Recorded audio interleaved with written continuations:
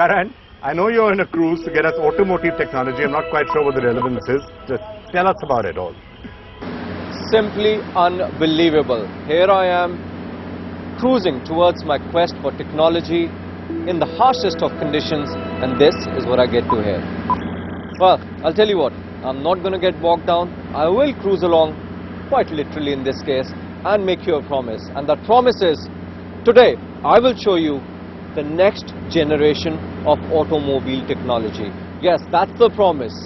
But before I fulfill that promise, since I've already got accused, since I'm already here, I'll show you all that I have seen until now. So here is gorgeous and beautiful Australia.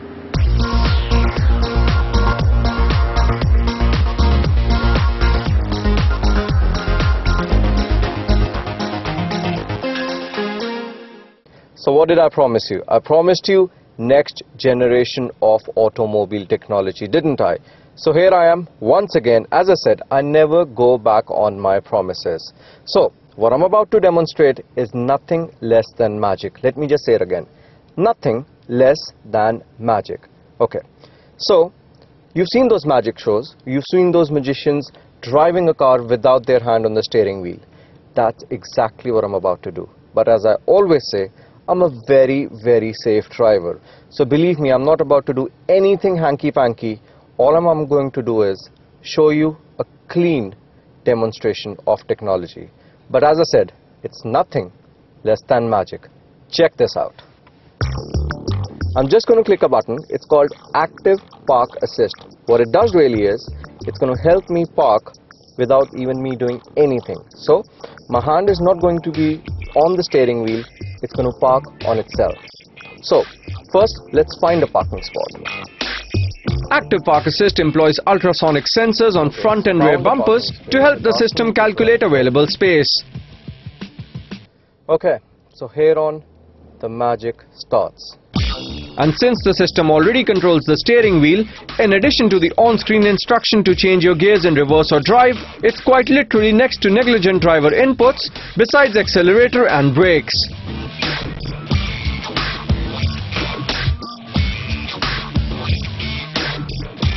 And it's asking me to drive forward again. And while it does take a few tries to become an expert, but if you still crash while using this feature, it's your own fault. As far as my test was concerned, it parallel parked with an uncanny precision beyond human capabilities.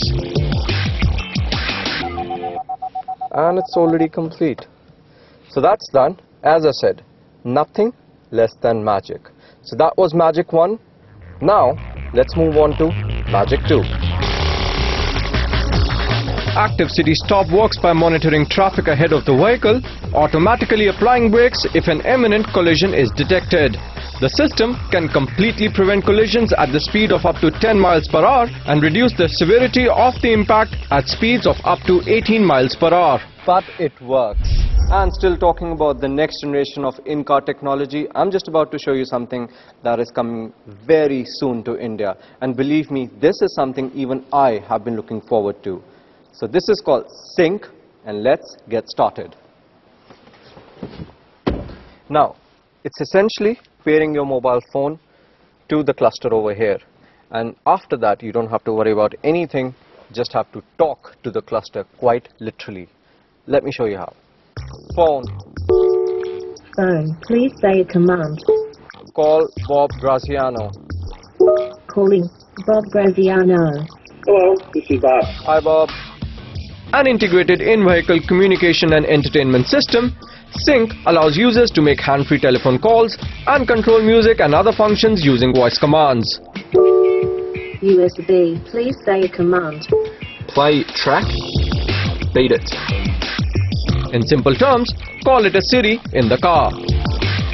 The technology also provides features like caller ID, call waiting, and conference calling, to name a few. Now I've just quickly stepped out of the car to show you a feature that will be incorporated in the cars coming in future. And the reason why I've done that is because this is one feature which is very close to my heart. It's called the Apps Link. What it really does is those thousands of apps in the cloud and those hundreds of apps on your smartphone. What do you do if you want to change one to the other? Well, in normal circumstances, you'll have to click the button over here. But while you're driving, that is one dangerous thing to do. So what's the next best thing? Use voice commands, and that's exactly what I'm about to demonstrate. Now just for a moment, because I'm saying so, take a look at this and think about it as a console embedded in your car, and these little buttons over there as the ones on your steering. So what do? I need to change an app. All I need to do is just talk to it.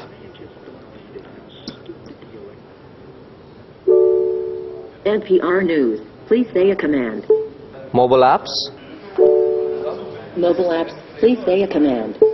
tune in radio, Tune in radio. Please say a command. local radio. And it's that easy. Now you know how I always said that if you really want to crash and bang your car, do it in the virtual world? Well, I really meant it, because it's a lot more safer, it's a lot more saner. But talking about virtual world, you've always seen me doing it with the joystick. This one is bigger. In fact, it just doesn't get bigger than this. A system designed to test practical day-to-day design optimizations for in-development models, Virtual Reality Center at Ford Australia uses a combination of 3D headsets, infrared motion capture cameras, gloves and a plastic model to simulate a life-size vehicle for up to 2 users to sit in and step out of a virtual car. The rendered environments can be used by designers to examine aspects as intricate as the distance of buttons, mirrors, textures on the dashboard, to even whether or not pillars obstruct the field of view. You can also step out and walk into the side and boot of a virtual car, hence making it one of the most accurate simulations to date for interacting with the car in a virtual world. Okay, so I have to admit, it's a very, very dizzying experience, but at the same time, it's amazing. And no matter how dizzy it is because of that 3D effect, every time I get the opportunity, I would love to go through it again and again. Amazing.